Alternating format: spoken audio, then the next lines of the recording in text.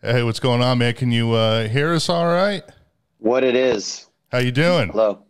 Yeah. Thanks for coming on. I appreciate it. Yeah, thank you. I know this is outside the time you normally do press, according to the publicist, so I appreciate it. Oh yeah, it's fine, man. How are you guys? We're doing good, man. I got to tell you, I've seen you guys. I don't know, 4 or 5 times, and I get chills every time. Is Buckcherry the greatest rock and roll band of the last 25 years?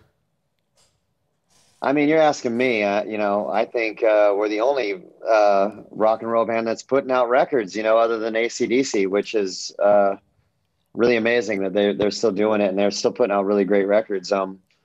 But the greatest rock and roll band, that would be not for me to say, but I'm grateful that we've been able to do it for 22 years for sure. And we're still putting out records like Hellbound, which drops June 25th, and it's really good. Yeah, I heard the single "So Hot," and man, as soon as it, Trent over here, the guy with the long hair, he was like, "Man, have you heard the new Buckcherry song?" And I said, "No, not yet. How is it?" And he goes, "Well, it's Buckcherry." And as soon as I started playing it, I was like, "Oh fuck, you can already tell this is Buckcherry." Yeah, I fucking love the single, man. Yeah, it is a good Thanks, one, man. Wait till you hear the whole record. I mean, we're dropping the second single, the title track Hellbound, this month, like June 20 something or May 20 something. So yeah, that's like my favorite song on the record, Hellbound. So you'll dig it. It's a good video too. Sweet. I was actually thinking about buying that signed vinyl, but it looked like you guys sold out pretty quickly with the vinyls. Yeah, we did sell out, and then they added some more, but I don't know where it's at this point. But yeah, people are crazy about vinyl now. And, I have no vinyl record player and I don't even fucking care, but like Stevie and all the rest of the guys in the band are really into vinyl. And I'm like, fuck, I just don't get it. But, because you got to store this shit and you got to have a fucking record player to play it. And it's like, I can't listen to it out on the road, which I spend a lot of my time. So it just makes no sense for me, but I understand how people really get into it. As far as the sound quality, it's really, really cool. With this new album coming out, I know, I think it was an interview last year, you had said it takes you months and months and months to write a record, and it's like a blip on the screen when you drop it, and that's a drag. And you were referring to an article that you had read about how people's attention spans have whittled down to like 7 seconds because, it's less than that now. I believe it's less and less, yeah, it's really frustrating, but that being said, we're changing our approach, like on this record, we're going to just completely focus on marketing this record, through the internet and just content, which would be, we're going to make a video for every song on the record. And that's something we've never done. And it's like, that really made me happy because then it becomes, people start hearing your whole record, because everybody is single orientated, which is fine. I'm that way too.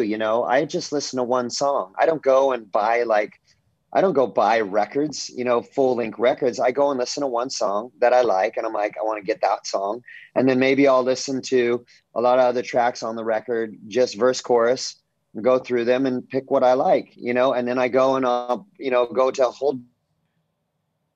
Let's see. I think we lost you there for a minute. Just now. Oh, sorry. No, there we go. Yep. Gotta love technology. Yeah, no kidding. Yeah, I'm sorry. Oh boy, I hope this isn't internet thing. Just there's no nonsense. Damn internet. I know. No, it should be fine. Every time we do a Zoom call, we have these issues. That's all right. That happens. it's so never because, yeah. Oh man, it's never a crash report episode without one difficulty. Here, so we're always riddled with technical difficulties here. Really losing it. All right, let's see. It looks like it's getting a little better. Oh man. Can you hear me now? Yeah. Yeah. All right. Hopefully we're good. Sorry. I don't know what the deal is. Right. But no, I think we're all very excited for the new record. And you know, it's interesting to me that, you know, Buckcherry is basically, you guys have been a mainstay now for so long.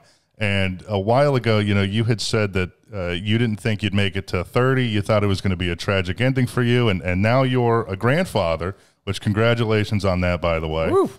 It's crazy.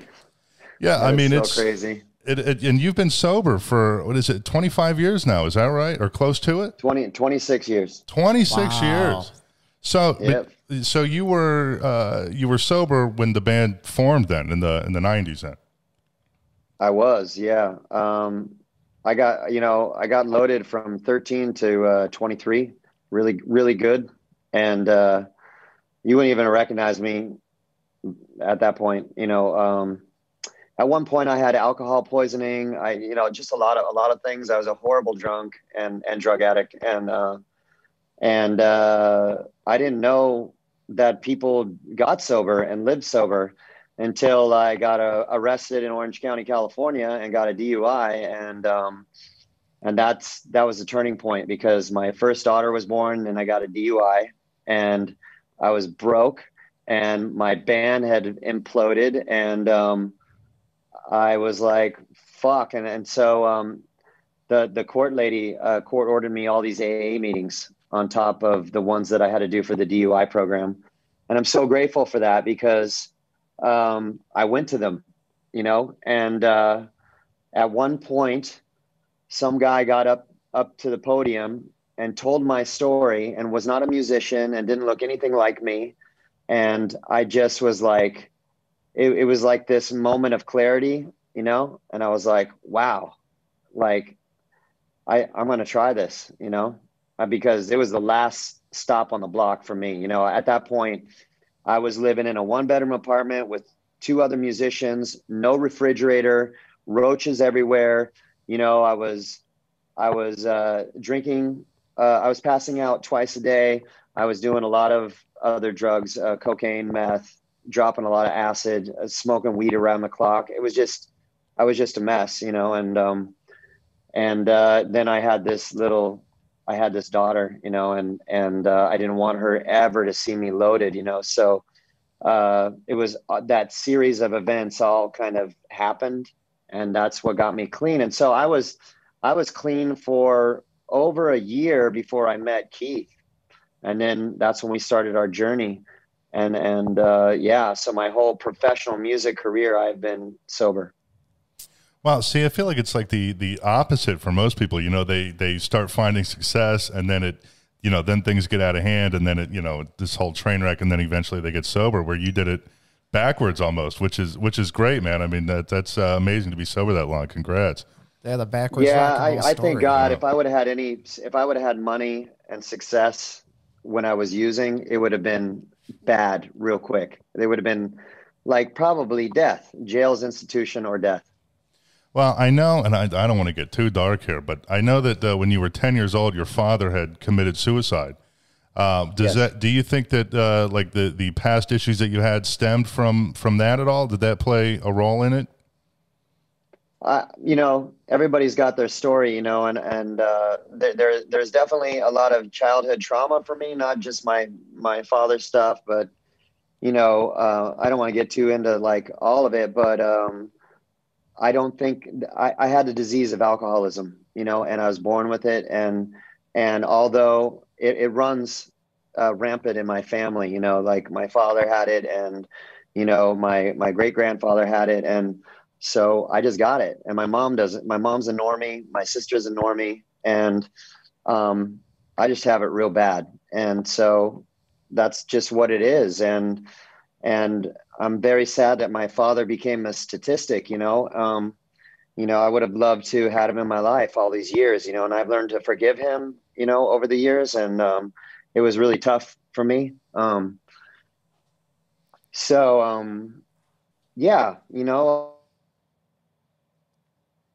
Oh man, again. And it's part of but it's a disease that's really affected a lot of families. I know he gave you a copy of The Long Run from the Eagles when you were a little kid. I think that was like the first record you had ever gotten. Is that was he the one that got you into music? He played guitar and sang. You know, I have my father. My father went to Vietnam, and he actually he was in college, and Vietnam happened, and he loves his country, and he dropped out of college and went to Vietnam voluntarily. And because he was a smart guy, he didn't have to be in combat. He had, you know, they make you take tests, and he tested really high, and they put him in an office job over there. And I have a news clipping where he was playing guitar and singing for the troops in Vietnam, and there was John Wayne and all the troops around my father singing. And, oh my God. Wow. Yeah, that was really cool. And I don't have a lot of memories of my dad would pick up the guitar and sing occasionally, like when we'd go camping a lot and fishing sometimes. And but that was it. He was very passionate about acting. That's what he loved. Is that why you started acting later on? People ask me that, but I just kind of fell into my first acting role. It just kind of happened through Buckcherry, actually. You know, it's kind of a long story. I'll try to make it short. We were in Australia.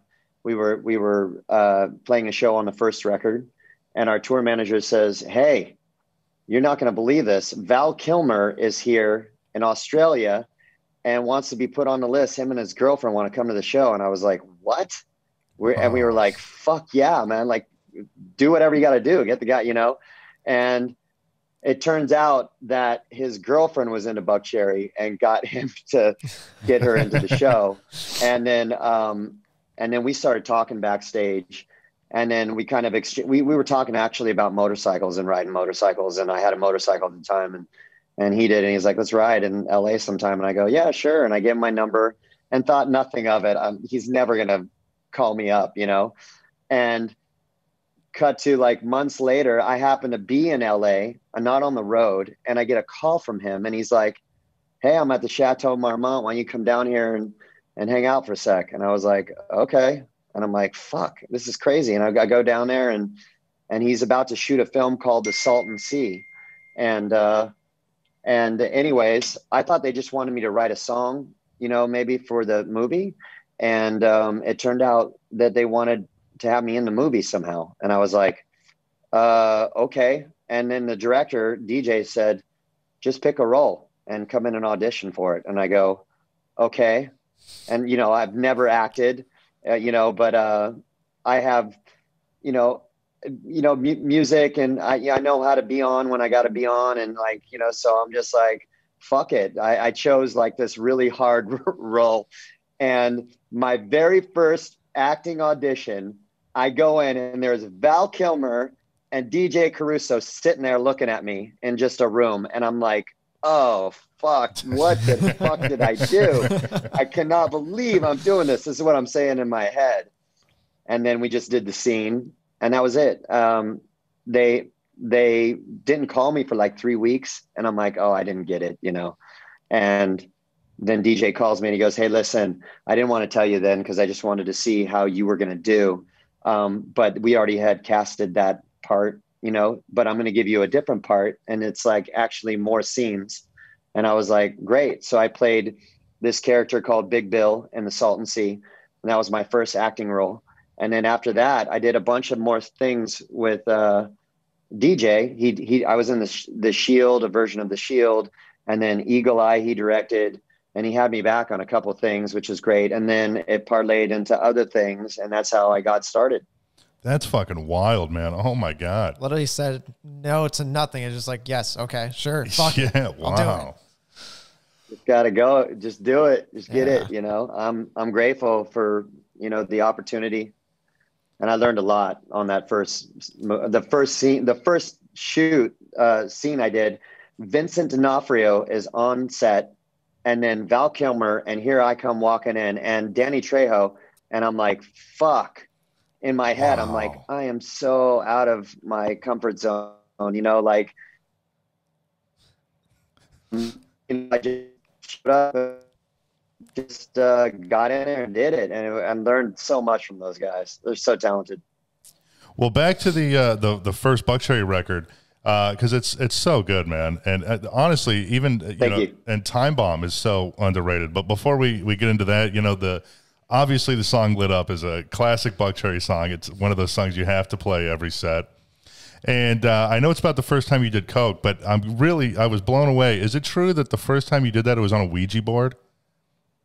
It is. I did a line off a Ouija board in a little apartment party next to my high school. Holy fuck, man. That just seems like a horrible idea for a first time.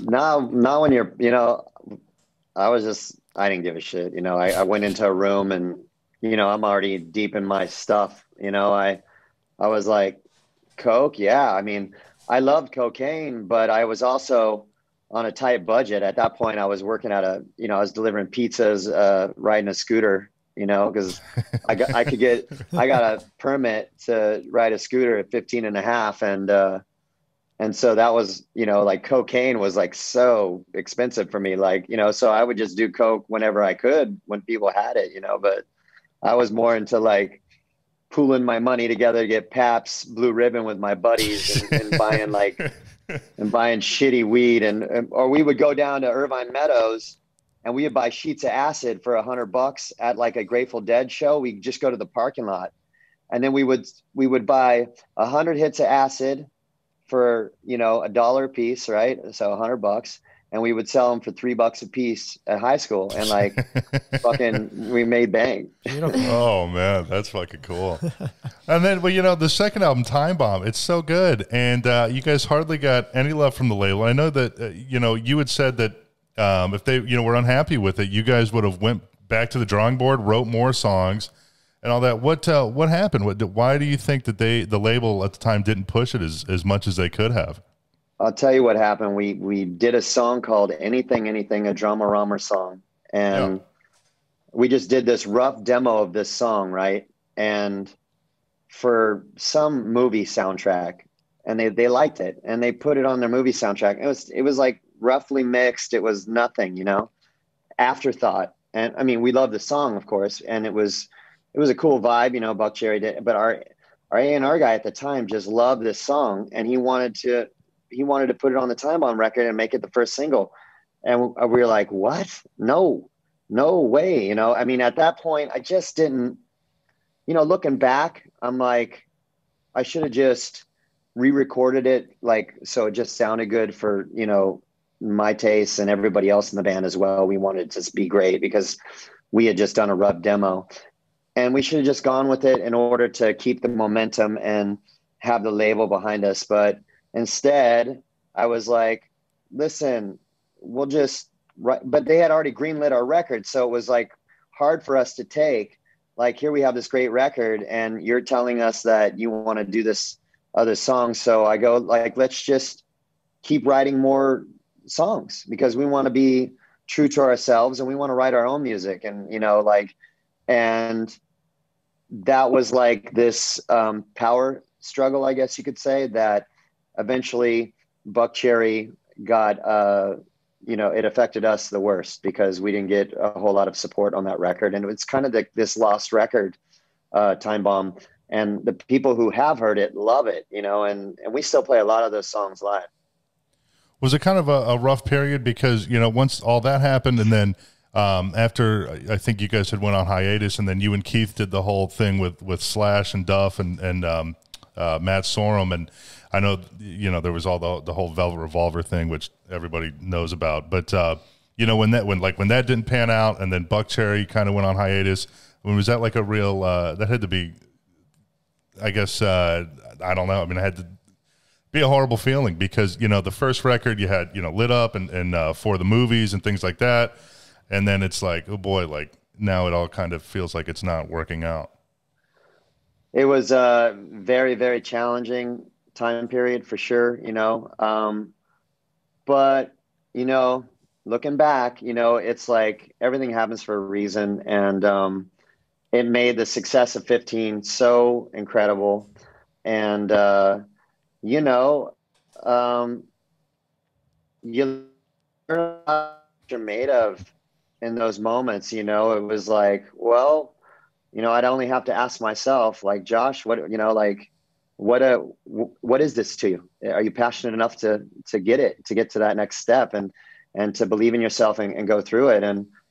And yeah, I just kept focused on my outcome, you know, and everything worked out. And we had so much going against us that the fact that we had the success that we had on 15 is insane. It's the most insane comeback story. You know, we didn't even have a record label, you know, and just so many things. We made that record in 15 days. That's why we called it 15. You know, that was it. We recorded it in 15 days. We had a tiny budget from a Japanese record deal, you know.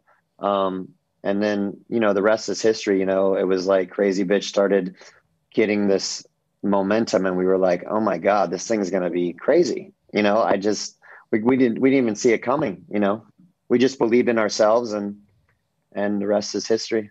Yeah. You guys were, when that record came out, you guys were going to do a video for Next to You. Right. And then like right before you started shooting, your manager was like, hey, like hang, like back the fuck up. Like this song Crazy Bitch is really starting to pop off. So then you guys had to shift gears a little bit.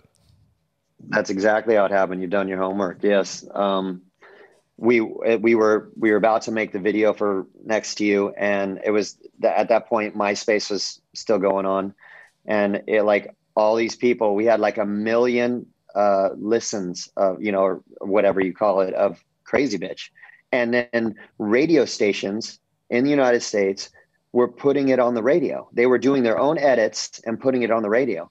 And we were like, oh my God, we got to jump on this, you know, like forget Next to You. Let's get on with this. And then, you know, you guys know what happened after that. It was just nuts. And then after that, of course, we had this upstreaming clause where Atlantic was just distributing the record, but they didn't want anything to do with it. And then as soon as Crazy Bitch, they upstreamed us on Atlantic record. So we had now we were on Atlantic recording artists, and, you know, and then it's, you know, it's so weird. They almost didn't want to do Sorry after the whole Crazy Bitch thing. They didn't want to like put out Sorry. And we're like, no, we got to put out Sorry. It's going to, you know, this is a great song. And then Sorry almost outdid Crazy Bitch. It's crazy. Yeah, I think I had heard, I mean, I'm a young guy, so when that came out, I was like 11 years old or something. Yeah, we were both 11 years old. Yeah, so but I remember hearing Sorry first, because my mom would listen to like it was like the top 40, you know, station or whatever. And so they would play Sorry on that, you know, because that was the song that, you know, every band dreams of having, where it crosses over from, you know, it's not just on rock radio, it's on top 40 and, you know, all this and that. So I remember hearing that song, but what I remember, it was on Crew Fest in 2008. My mother, such a kind soul, took me to that show. And that was when, you know, I can't remember if you still do it. It's been a few years since I saw you guys, but, you know, you would do a whole little ramble type thing in the middle of Crazy Bitch. And boy, let me tell you, that is just not the thing you want to be a part of with your mother right there. You know, and then of course it got worse when the Crew came out and Tommy had the titty cam and all that. It was a really, it was cool for me as a teenage boy going through puberty, but you know, my parents. To have your mom there is not cool. You know, yeah, well, I'm sorry about that, but you know, I'll let her know. I'm sure it was fun. Oh, it was a blast. But you know what I find so interesting, and I did not know this until I was researching for this interview, is that and I don't know if a lot of people know this, but you called your mother and recorded the vocal on her answering machine so that you didn't forget it. I did. You know, my mom has been my biggest supporter. We are very close, and we've been pretty much transparent since I was a teenager. You know, so she's seen it all. She knows it all. We're very honest with, you know, everything that I've done. And so she knows me, you know, she knows that it's a part of me, you know? So that being said, yeah, I just was like, hey, keep this, you know, I gotta remember this. And I did. I recorded it on there.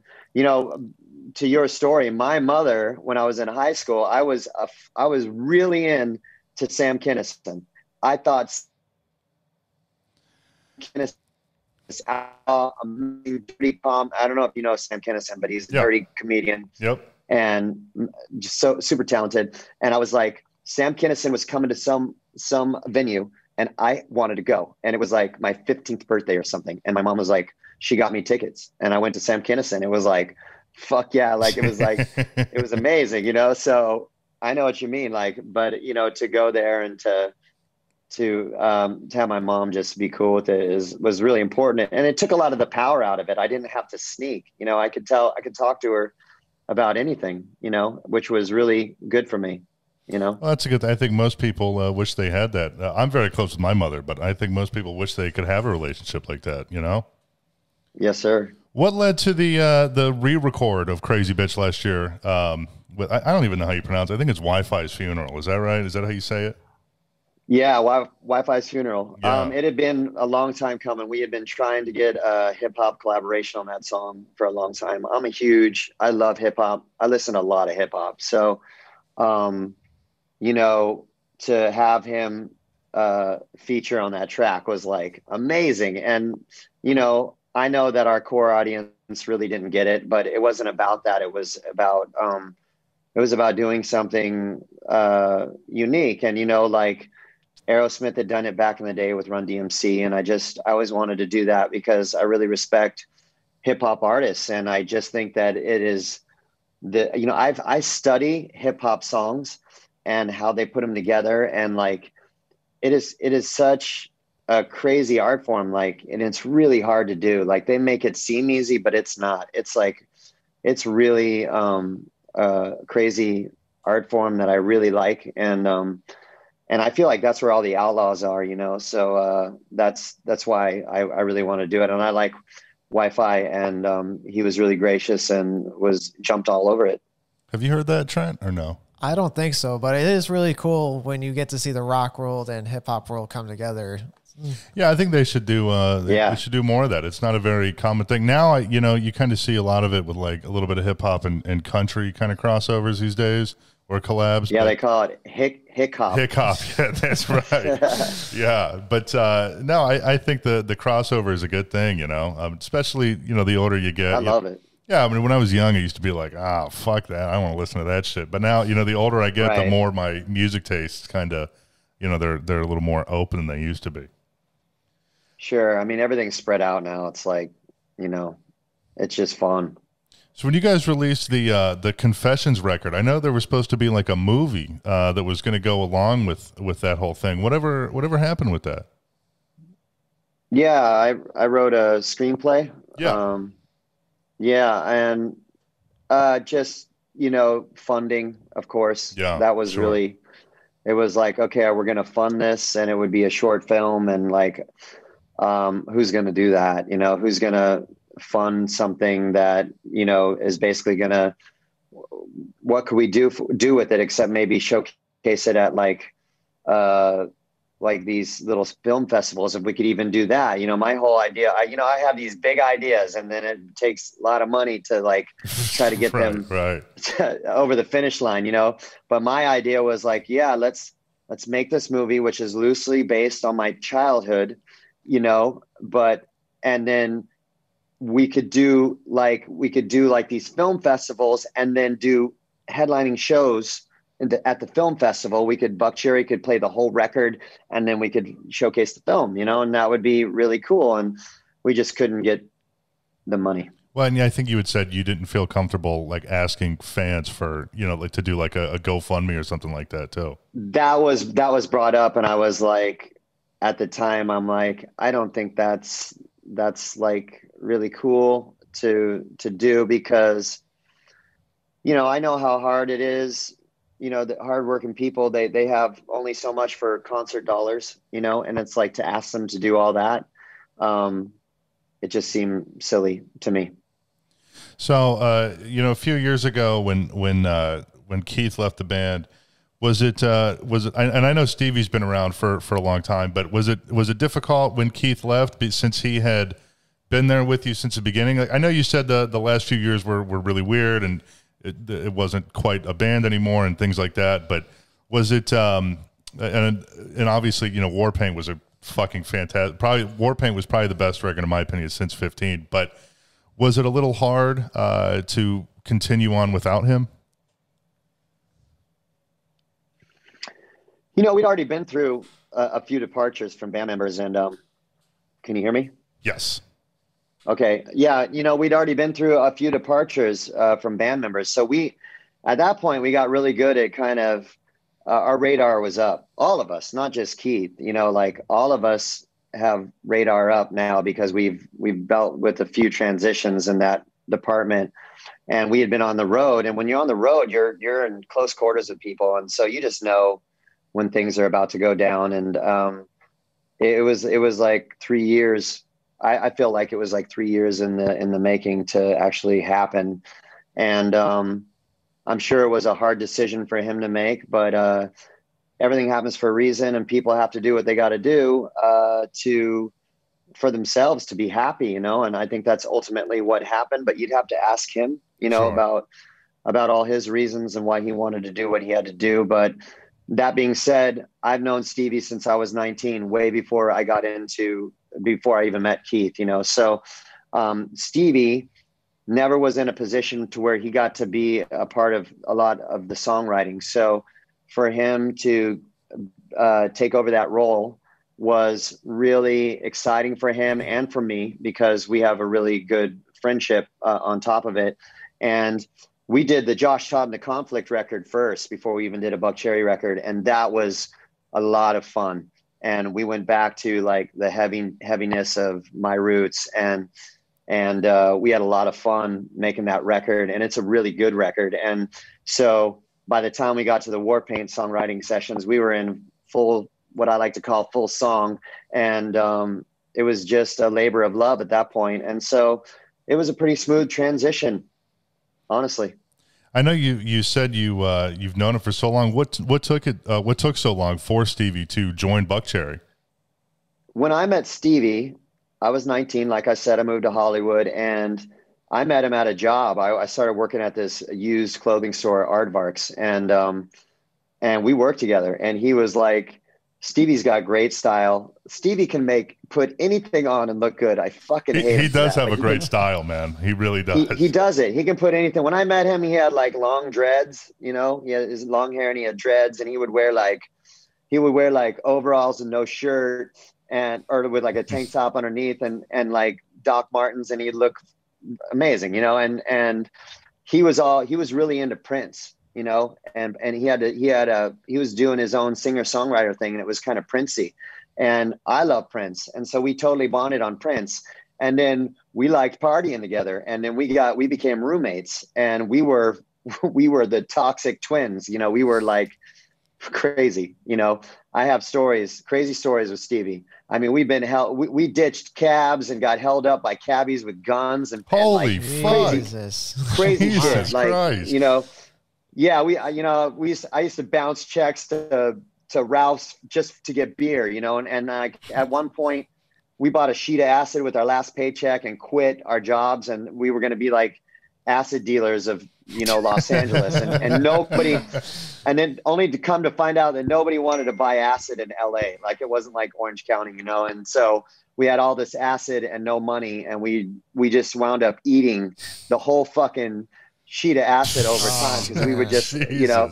So like, those are just a few, you know, of the stories of Stevie and I. But anyways, before we actually became, you know, in a band, you know, he had a lot of other things he was doing. And I was in a band called Slamhound at the time. And so it wasn't until, you know, 2005 when Buckcherry, when we were looking for a guitar player, you know, he was always close to me. And, you know, Keith really liked him, and it was just a good fit. And that's when it happened. In a way, is Stevie like your quote unquote like musical soulmate? Because it seems like, you know, once he joined Buckcherry, you know, for the 15 album, I mean, that obviously blew the band up, and then obviously Warpaint was, you know, the record he was heavily involved in, and that was such a good album, and then the whole, you know, Josh Todd and the Conflict thing. Yeah, you know, it's weird how Stevie and I have always been brought back together because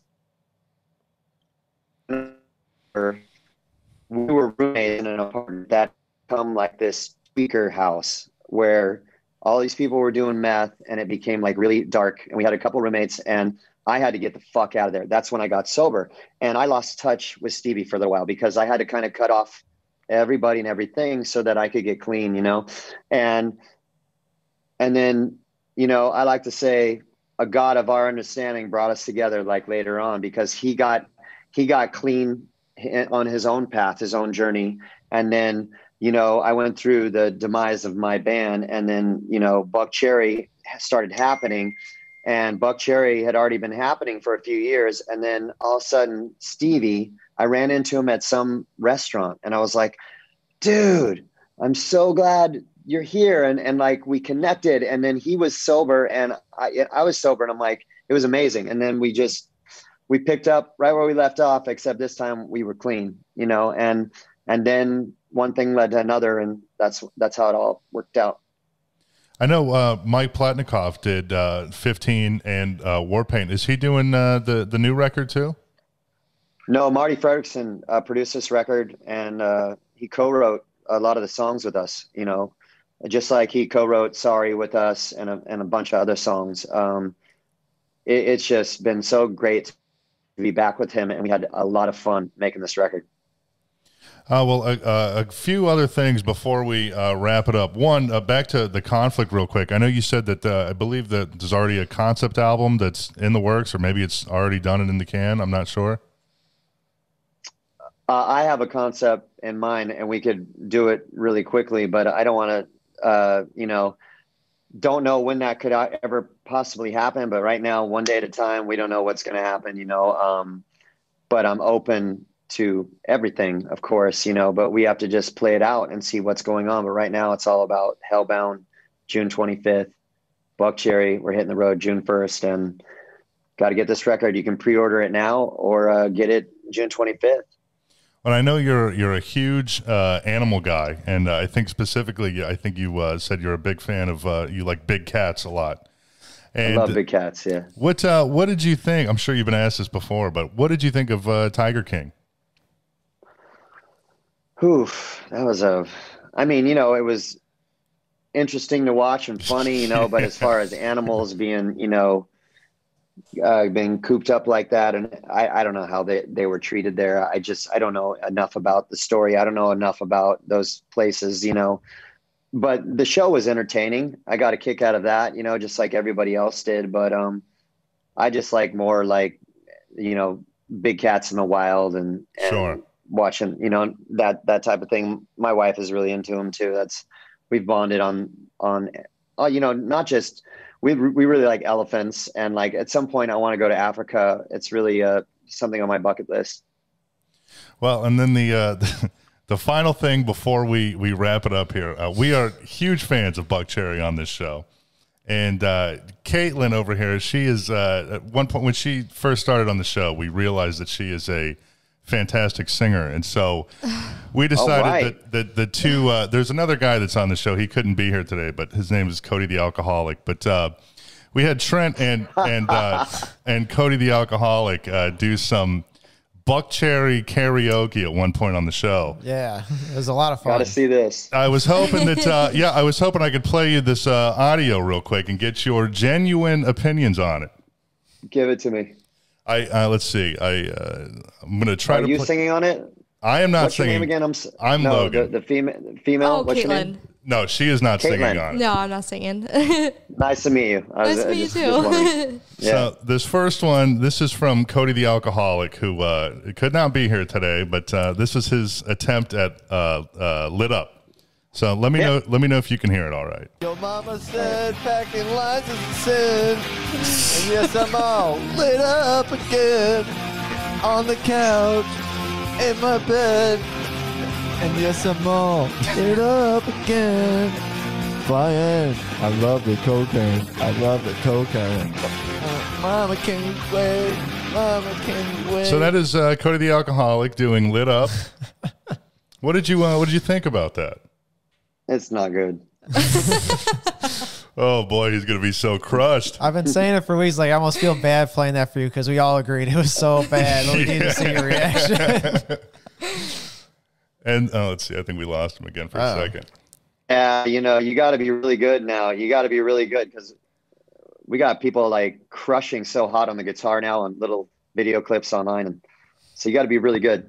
Well, here's Trent, which is he is here. This is he did Crazy Bitch, and I got to tell you, I don't think it's that bad. I don't think it's good, but it's certainly better than Code of the Alcoholic. But let's see what you think. Here we go. Scream so loud, get fucking laid. You want me to stay, but I got to make my way. Hey, you're crazy bitch, but you fuck so good I'm on top of it when I dream. I'm doing you all night, scratches all down my back to get me right on. Right? That wasn't that bad, right? Well, he's got to sing a whole octave higher, you know, in the verses. But you know, the thing with Crazy Bitch, what everybody misses with that song is soul. You gotta have that soul. You know, it's like when I came up with the chorus of it, I wanted it to be like a hip hop track or like, you know, just a very soulful sounding song with not a lot of bells and whistles, a lot of space and just the groove, you know? So if you think about that, when you approach it next time and think about the pocket, got to stay in that pocket in order for make it work, you know? So maybe get a click track going. Yeah, there you go, Trent. It's all about timing, you know? Yeah. That's it. If you work on your timing and then start singing that verse an octave higher. See, we did this. We did this on the spot when you wanted me to do it. Yeah, I did put him on the spot when we did it, but yeah, I would love to practice and maybe we can redo it again. You gotta just dance with it, and you'll hit it. well, you know? Josh, thank you so much for being here. We really do appreciate it. Yes, thank you. My pleasure. You guys are great questions. Make sure you check out Hellbound when it comes out June 25th. And I don't know, Josh, maybe we'll see you in. I think you're coming to Cleveland. Yeah, the House I of believe. Blues. Yeah, great. So let's do it. Maybe we'll Make see sure you there. You guys come up and say hello. Yeah, for sure. Oh yeah, man. Good luck with your singing, Caitlin. Oh, thank you. Yeah, she's really best, good. you know? She is actually really good. The other two just. You know what I mean? Just be relentless every day. Try to learn something new. Try to better your range. You know, try to do something better. You know, that's it. Yeah. Thank you. Everything works out. Well, Josh, thank you. We will be right back on the Crash Report. Hang on. We'll see you next time on the Crash Report. While you wait, make sure to like and subscribe to the show, damn it. Thanks for listening.